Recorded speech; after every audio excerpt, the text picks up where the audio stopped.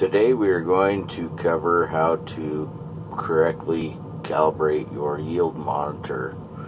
We're going to begin by calibrating the moisture for the combine. We've already completed some tasks to make the moisture calibration possible.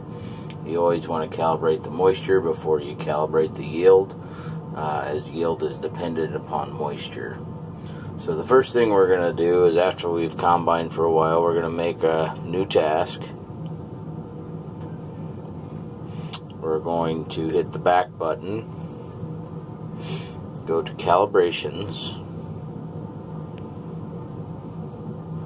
Under Calibrations, we're going to hit the Moisture tab. We're going to go to Advance. We're going to select the crop type, which will be corn. The grower, farm, and field. Now we're going to pick the task we wish to use to calibrate that field.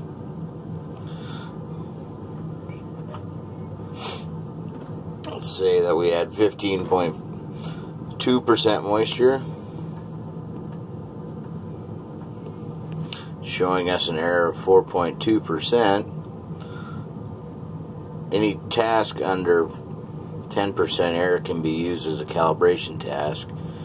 Any task over 10% error will need to be recalibrated. We're going to turn this into a calibration task. The warning will come up telling you what you're doing.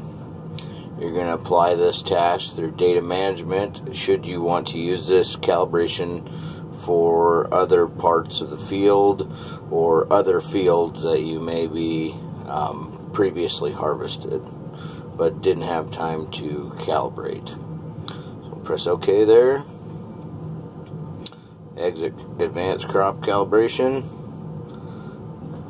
and there we have it. We are now calibrated for moisture.